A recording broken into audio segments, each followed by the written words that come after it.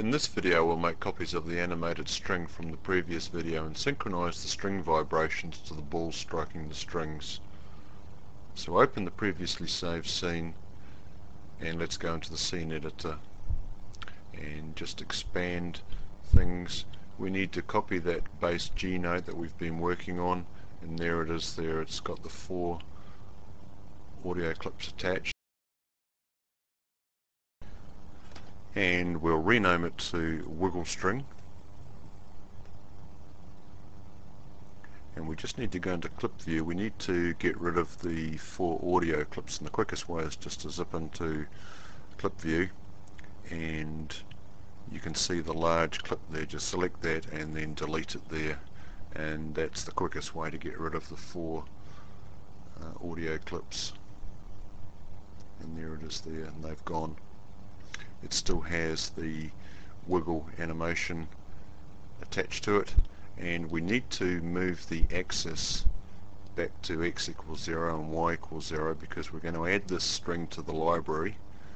TrueSpace won't actually copy any objects with deformation animation, but quite a good workaround is to add it to the library here. So I've selected the object library, right click and then click insert, and I've added it into the library. And just as I'm doing that, I've actually deleted the wiggle string because we're going to add it in. So I've created a new layer for the new strings that with wiggles, and I've added a string there, and I keep adding, and I'm rotating around the Z axis, and I've set the grid snap settings to 27.7 degrees, and there we go. I've got them all in, and we'll just center our view and let's have a look. Just push the play button and they all wiggle there. So all we've got to do now, go back into the scene editor, and we just to help, we'll rename all of those. So we'll call it wiggle string bass G, wiggle string bass A. I'll just do the first 2 and then stop the video, and we'll come back. There we go, all done. You can resize the scene editor by dragging on the gutter there, and we'll go into clip view, and this is just like we've done before.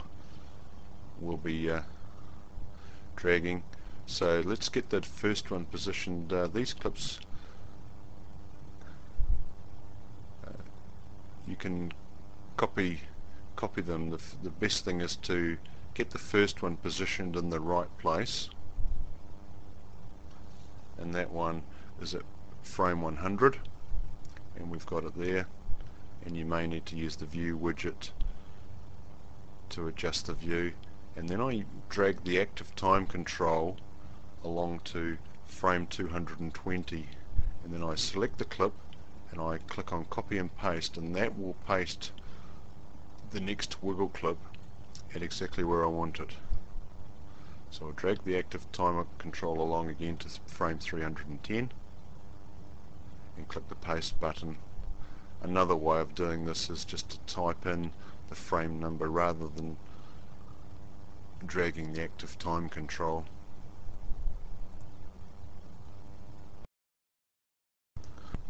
So use the documentation that comes with the course to create all these new clips, copy and paste them, and there we are. I've done it all. Took a little while, but not too long. And let's have a look.